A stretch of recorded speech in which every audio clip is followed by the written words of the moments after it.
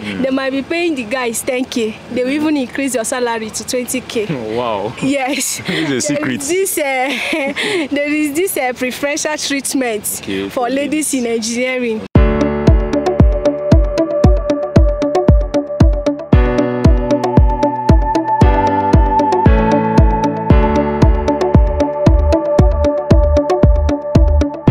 Hi guys, welcome back to the Studentship YouTube channel. Today I'm here live at the University of Nigeria. I'll be going around asking students, information about their course of study. I can assure you that you are going to find this video helpful. So make sure you like this video and subscribe to this channel. Okay, we're good to go. Okay, good afternoon. What's your name, department, and level? Okay, I am by name Ogu Happiness Ujoma. Okay. A graduate of civil engineering. Wow, congrats. Yes. Recent graduates though. Okay. Yeah, from civil engineering, University of Nigeria, Nsukka. Wow, nice to meet you, Happiness. Thank you. So what is civil engineering as a course in the university? We have foundation engineering. Okay. We have structural. We have geotechnics. Okay. We have highway transportation. And we have water resource, environmental water resources. So the one that I specialized in my final year was environmental water resource engineering. So this civil engineering is very cumbersome though. Yeah, very vast. Yeah, it's very versatile. But you just choose the one you can manage and do, you can understand and function better. So me, I specialized in water resource and environmental. Oh, nice. So why did you decide to study civil engineering? Was it a decision you made during your JAM, or it has been a childhood dream? Okay, it's none of them. It's not my childhood dream. Okay. It's not a decision I made during my JAM. Okay. Yeah, it was a decision I made when I was in SS2. Okay. Yeah, since I was at least, let me say from 10 years old. Okay. Yeah, we've always been like my uncles and their wives. They have always maltreated us. That my father, the house that he built, that he used his father's block to build the house. So it's everybody's general house. And the house is kind of like 3 rooms and parlors. So it's not even containing us, his children, talk more of containing everybody. So like all this whole fight, quarrel, insults and everything. That now motivated me when I was in SS2. I wanted to study medical doctor before, but but the last quarrel, you understand, made me, I developed passion for civil engineering because they build house. So it's because of these challenges I was having at home that made me change my mind in school that I want to study civil engineering. Although it wasn't easy. I did not know mathematics like that. Okay, let me come to this question. Do you think an average student, from secondary school, there's some secondary schools that they don't even teach calculus, you understand? So some students are average in physics, chemistry, mathematics. Do you think that category of students can study civil engineering at the university?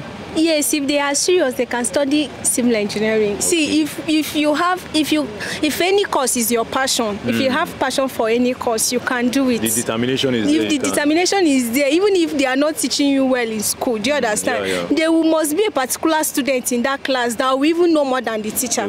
After school, you can meet the student. He will explain for you. Or in case, like in a scenario where you are not understanding at all, you can meet the teacher yourself. Or you meet the principal, you open up and tell them that this is what I want to do. Like, it's taking courage. If you know that this is what you want to achieve, you take a step. Every determination, every achievement you must take begins with one step. So any average, any person, as long as you're a science student, and you're ready to pay the price, and you're ready to pay the price, to study hard and focus, you can study civil engineering. How challenging was civil engineering for you? Like, was there any time in school you felt like, I want to give up? How challenging was it, like, throughout your stay in school? It was very, very challenging because it was my passion. Nobody asked me to study it. I decided on my own to study civil engineering. So some of the challenges, I was just seeing it as a mere, like, a small issue that I need to encounter because I needed to make my father are proud. I needed to show those my uncles that he has, that he has born somebody that can build house for him. Yes. So I just looked over the challenges. In my second year, you understand, like in my second year, it was very, very tough. Second year engineering, you have to do GS, have to do other courses, have to do all the whole faculty of engineering except maybe as a civil engineering student. So like it was very, very difficult. And each semester was 10 courses, each semester 10 courses. So for 1 year, we did 20 courses. It wasn't easy. Wow. So it was in that my second year that I have to sit down. I have to ask myself this question for 4 hours. Do I need to continue or do I need to quit and just join NDA that I wanted to join before? So I just, on my own, I decided to continue again because I saw many people having carryovers, so, and I did not have one. So that thing now motivated me to just continue. It's possible to push Yes. forward. You know, as a civil engineering student, is it possible like to engage in other activities, like let's say side hustle, you know, trying to make money for yourself, or it's just like you have to be focused on school only? Okay, as a civil engineering student, basically when I was in first year, you understand, I followed politics. Okay. So as a girl in engineering, I found out that like people are really more interested in us than the men. And it's only politics that can teach you how to be presentable in public, how to talk, and all these social gatherings, how you can talk. So it's only politics that can enlighten you to give you those experiences. So I now said, okay, let me just join this politics. In my second semester, I started following political people that was in our final year civil engineering. So then in second year, I came out for I made interest. I want to contest for faculty VP. Then in my third year, I contested full-time for faculty VP. So after I did not win, I started doing peanut business. Wow. So it's now a side hustle. So as I didn't win in that politics now, so people were now supporting me, like saying, she wasted a whole lot of money, she did not win again. So they were now dashing me money. So I used all the whole money that I made from that political stuff now, and I used it and started my peanut business. So I was now using it because my brother is also in this school. He graduated with first class. So I was now, through that my peanut business, I was now using it to support my brother as well.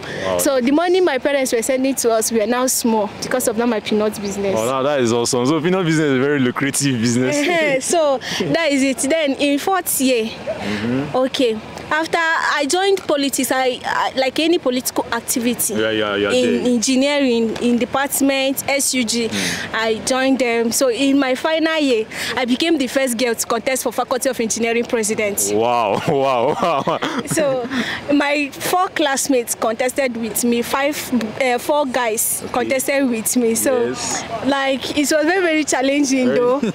How can a girl, because you know, it's when you win departmental, you now come out to faculty to contest. So all this whole thing, like I almost gave up, but I just continued. If I see them, if I am talking to them, they don't know that inside me I am already thinking of giving up. In fact, I've given up already, but the way I will just be acting at everything, they will think I have the energy and everything. So a very big opponent. I used my character, my attitude to intimidate them. So like at the end of everything, I was appointed and like I was selected as the best candidate to contest for from my department. So everybody started supporting me. They stepped down and supported you. So then at the final run, because they used 3.8 CGPA to contest for the faculty president. Benchmark, so at the end of everything, they still have to reduce it to 3.5. Some people still did not reach it. So I think there was an opponent from Maths, ABE, Mechanical. So at the end of the screening, it was mainly me and the mechanical guy. So if you come to engineering, at least that wave is there, a woman contesting. But they don't know that this whole prize, a woman contesting, everybody is just interested in a woman contesting for faculty president. What gives her the morale? They did not know that this whole thing started when I was in first year. And nobody knows that I'm going to contest for all these things. So I think in anything you want to achieve, just make sure that you are focused. You are determined. And always take a first step. because and always open up. Yeah, because if I don't tell you that I want to join politics, I might not possibly contest for the faculty president till we graduated. Okay. So, but the election didn't hold. That is it. Wow. You know now, gender inequality, or what should I call it? The election didn't later hold. They were now saying past administration didn't do well and all that. Okay. They even ended the student union in engineering that year. Okay. So it was this year ahead that they have to start again. Yeah. It's awesome that you made it thus far, like for you to be a candidate, just you and because probably you would have won, of course. You would have won. So the winning probability was almost 90% on your side. On my side, because the whole department, the whole students in civil engineering, both my enemies and my friends, they were just there for me. Even our HOD, even all the whole lecturers, they were out for they were out. Yes, right? Because this is a kind of like a record that a student of civil engineering want to break. So they are not just supporting me because it is Uju. They are supporting me because this is a record that have not happened in engineering before. That a lady in engineering wants to become the faculty president, and the person is from civil engineering. So everybody came out to support me, so that because if I win, it will be a win for all, not just my win. Yeah, of course. You know, I've spoken with other students in civil engineering, and they usually say this course is very demanding. Sometimes there are lectures from 8 to 5, even 8 p.m. So you said you did peanut business. Yes. So I want to ask, how were you able to combine your peanut business with your academics? Did it have any effects in your academics? You know, I am a night reader, you know, like as a student or as one intending to become a student or an engineering student, know what works for you. Okay. Do you understand? I knew from secondary school what usually works for me. I used to read in the night. Okay. Do you understand? Yes. And peanut business is a day activity. In class, I don't used to go to other faculties to sell. In that my class, yes, my class, we have 166 students. Okay. So in that my class, if I buy like 150 peanuts, since I am friendly to all of them now, it has finished. Okay. So in fact, before I even go and buy, or before you buy already made peanuts. Sometimes I do buy already made peanuts. Sometimes I do make for myself. Myself.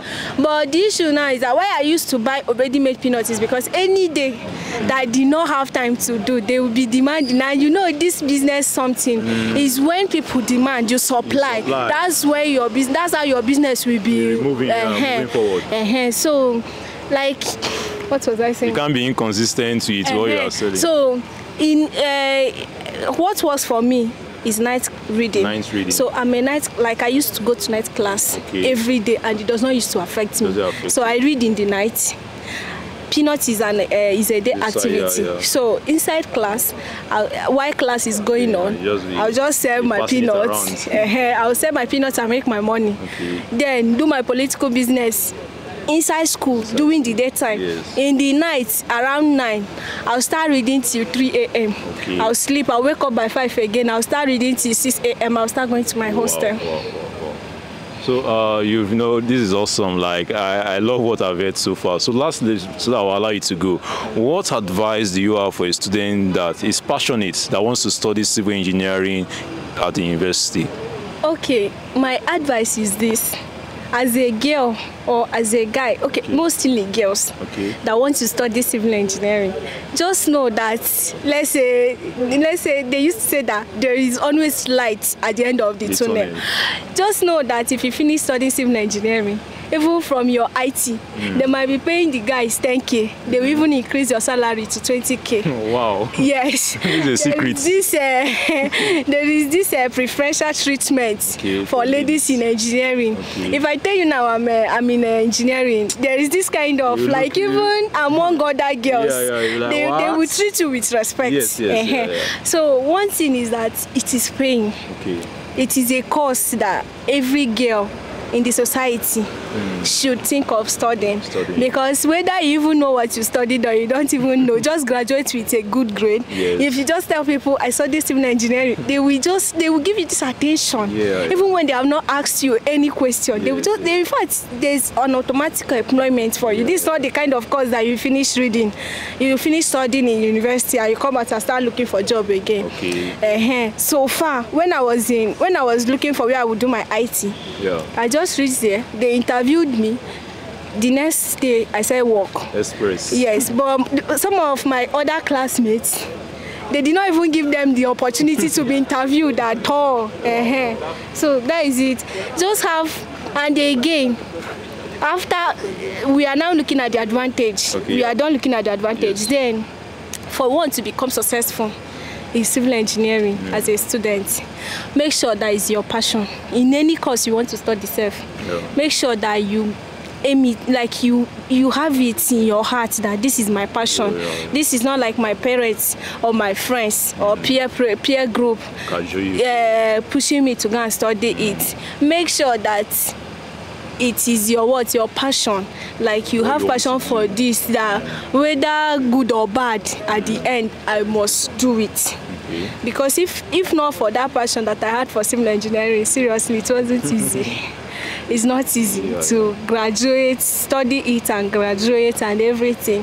Sometimes the site work, if you run away from the site work, to even sit down with laptop and start drawing houses, and it's still not easy. It's tedious. So it's still not easy to carry your book and start studying mathematics, DYDX, further maths and all. It's still not easy. So just make sure that God is there. Always pray. Go to church, go to fellowship. Don't be a triangular student. Maybe you go from church to fellowship to your hostel. No. Attend also some other social gatherings. Be smart, so that when people see you, you will just be smiling, have a welcoming face, comport yourself. So some people will even like you. They don't even know who you are, but the way you are dressed, the way you talk, yes, your facial impression, and adding again, you study civil engineering as a lady. It's a very big advantage. So as a lady thinking of studying engineering, make sure you have all these qualities. Wow. Thank you very much. I really appreciate it. It's been nice talking to you.